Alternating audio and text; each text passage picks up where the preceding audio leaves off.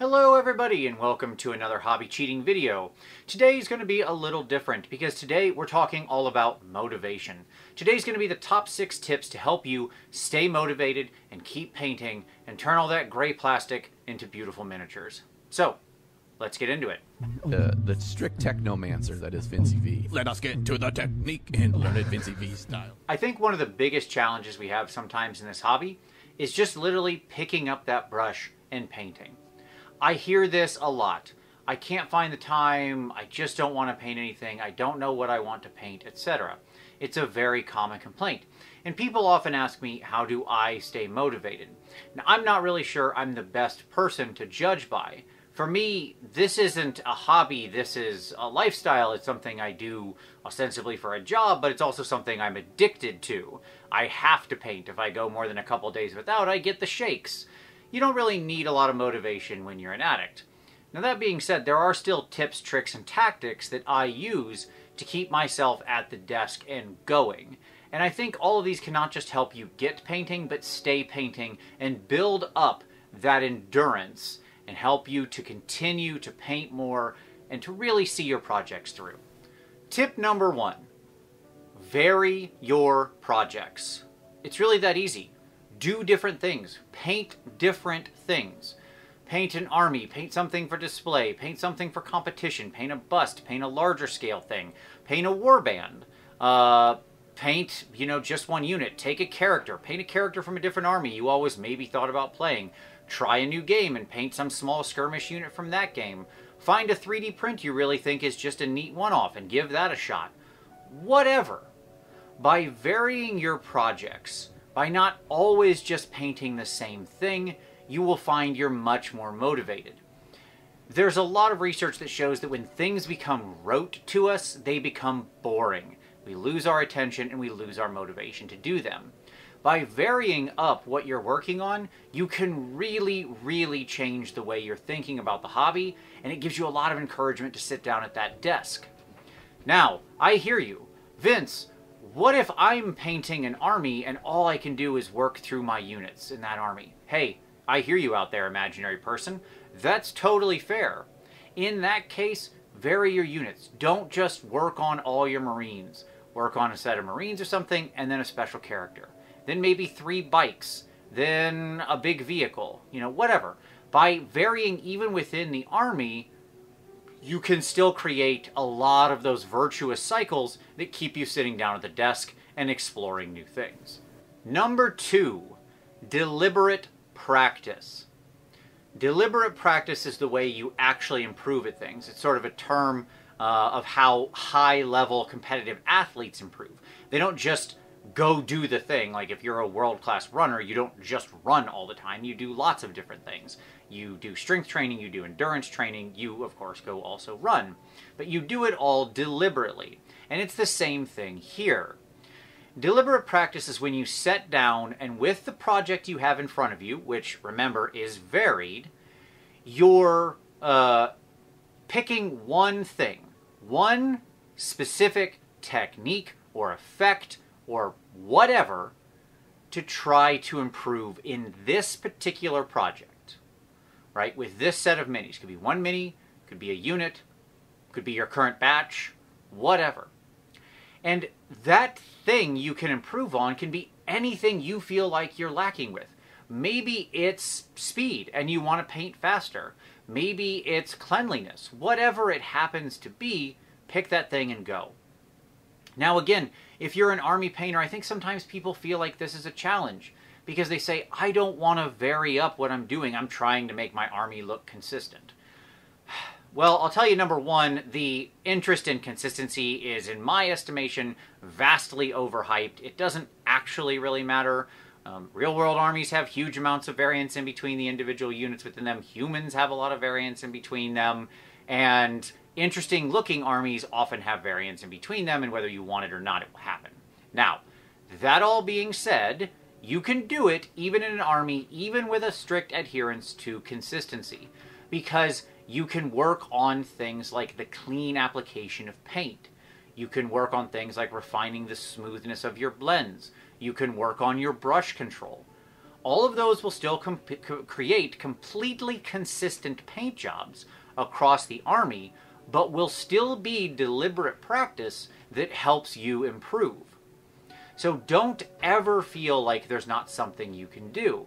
And if you're working on a single figure, even again if it's an army or a display piece or competition, if you're a single figure like a character, that just gives you free license to go nuts.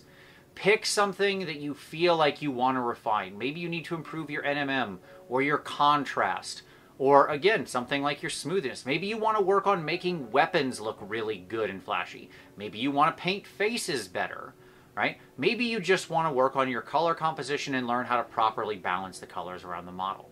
Whatever the case, pick that thing, deliberately practice, and then when you get to the end, evaluate how you've done. Even if you fail, you'll learn, and that keeps you motivated to keep going. Number 3, copy someone else's work. Now, this might sound a bit silly at first, but trust me, this is one of the best things you can do. By copying someone else's work, it subtracts a lot of the deliberation and a lot of the barrier of entry to you getting painting. Because we spend so much time thinking, what's my color scheme going to be? What paints do I use? What color should this thing be? Or on and on and on, right?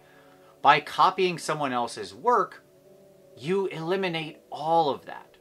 So if this is an army, maybe you're looking at like the color plates of that army that's in the book, or an example color scheme or army subfaction scheme or something. Or maybe you're looking at someone else who already did a cool version of that army you liked, and you try to copy that. If it's a single figure, just Google up, painted images of that single figure and see all the versions out there and copy one you like. There is absolutely no shame in doing this.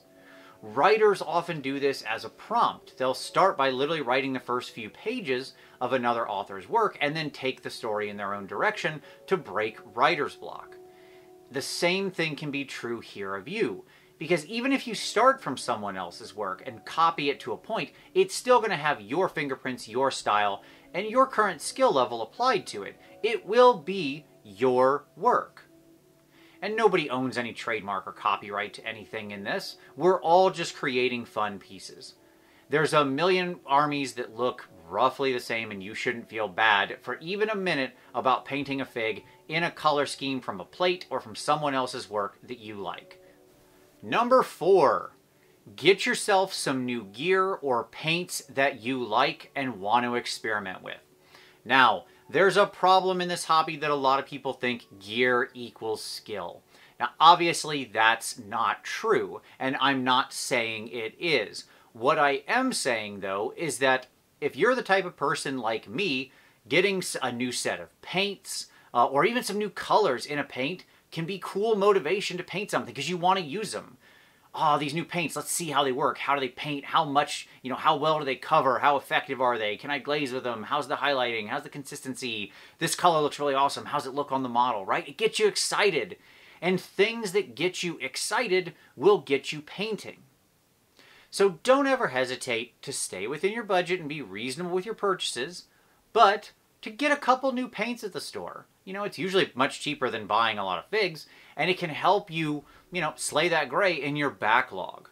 All right? Because you sit down and you think, yeah, cool, let's try this new teal and pink that I bought. I watched one of Vince's videos. I think teal and pink is cool now, like Vince does. They're obviously the best colors. Let me go ahead and paint these on a figure. It doesn't always have to be paint, though. A lot of things can motivate you to do this. Maybe it's new brushes or a new wet palette. Maybe it's some new basing paste, or you got some of the new UV resin that you can cure. Any kind of interesting, fun tools, even free stuff. You said, hey, I want to make some cool bases. So I went and got some dirt and sticks and stuff like that from my backyard and dried them out in the oven. Great.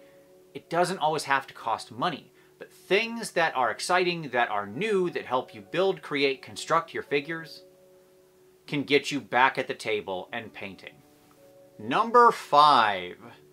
Number 5 is something you've probably heard before because it shows up in all those self-help manuals, but it is relevant to mention. And that's set a time, set a schedule, and have your gear organized and ready to go to paint. Now, It's important to mention here, this isn't a panacea. I think a lot of people do over-prescribe this because if they're the type of ordered person who sets regular schedules in life, they're like, oh, I just set aside 1 hour for painting every night, and I always paint during that same exact hour from 9 p.m. to 10 p.m., and I do it every night. Well, if you're the type of person who can really regularly do that, then you probably have less struggles with motivation anyways.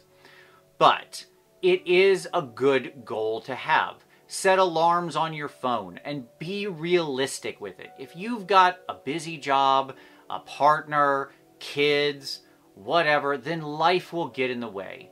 But by setting that time and setting it up in your phone and telling your partner and your children that this is your time or whatever, maybe it's after they go to bed, whatever the case, you can help clear a little space in your life to give you the room. And even if you can't do it every time, and even if you can't do it for a long time, it still helps you to sit down because it becomes part of your day, your plan, the way you execute your life. And habit breeds habit. The more you do something, the more you tend to want to do something if it's enjoyable. And hopefully using the other 4 things we already mentioned, it will stay enjoyable and exciting, and this will help you create the time in your life for it. Don't ever beat yourself up over not meeting your schedule, and if you find you're not meeting it regularly, then you may need to readjust what your schedule is or where you have those blocks or how often you expect them to be. Don't let failure act as an additional, mental weight or guilt you're carrying. So setting realistic goals is important. But even if it's 30 minutes once a week, it will mean you're sitting down painting. And if you're not painting at all now, 30 minutes is more than 0. It's really that easy.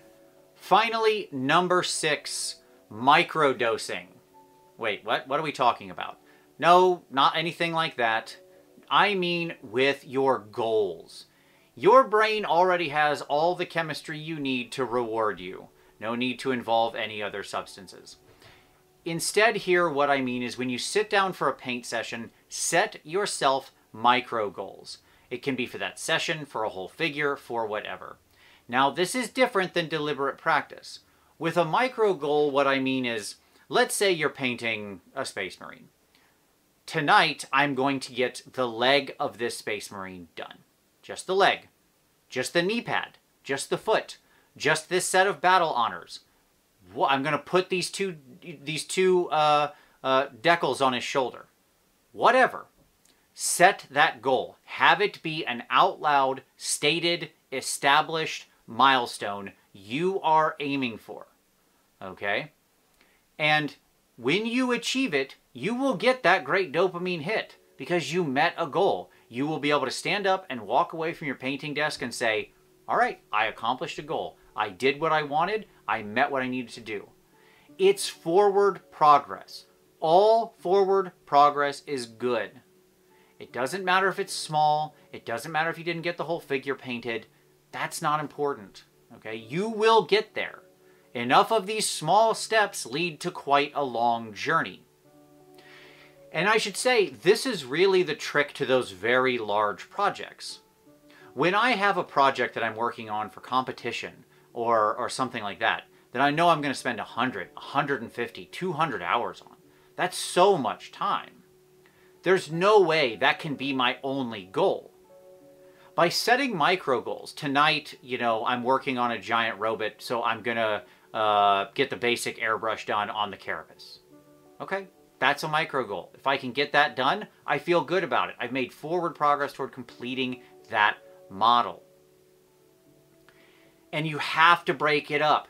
With larger projects, you've got to create those wins for yourself in the middle of the project. You've got to make it so you're rewarded, you feel good, and those little hits of victory motivate you to keep going.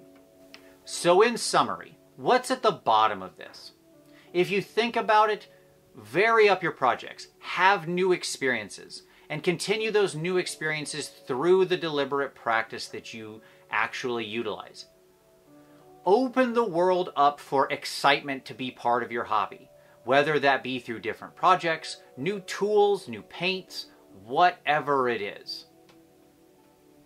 Set that time and open the space in your life for it to happen, and reward yourself appropriately. Set those goals and reward yourself for those small successes that you have. Don't blow those by and don't undervalue them. If you sat down and you painted, you're awesome. Keep it up. That's how you keep yourself at the desk and you finish one project and then the next and then the next. Success breeds success. Habit breeds habit. So there we go. I hope you enjoyed this video. I hope this got you motivated to sit down and get some painting done. I hope maybe you're painting right now. If you liked this, give it a like. Subscribe for additional hobby cheating in the future. We have new videos here every Saturday. If you're interested in more hobby motivation, why, we have a Patreon down below focused on review and feedback and taking your next step in your hobby journey. And you can be part of an awesome Discord community full of really enthusiastic hobbyists. As always, I thank you so much for watching this one, and we'll see you next time.